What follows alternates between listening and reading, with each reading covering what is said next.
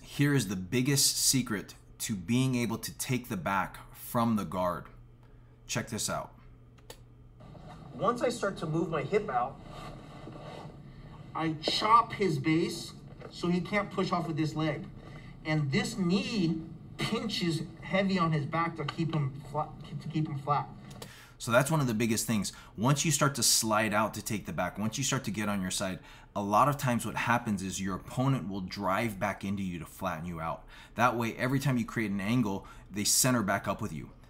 This little detail of basically taking out his base and keeping your leg heavy on his back prevents him from being able to follow you so that you can continue to the back.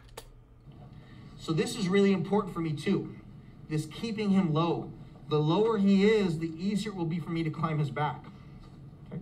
So now I tuck my chin and my elbow starts to come behind me.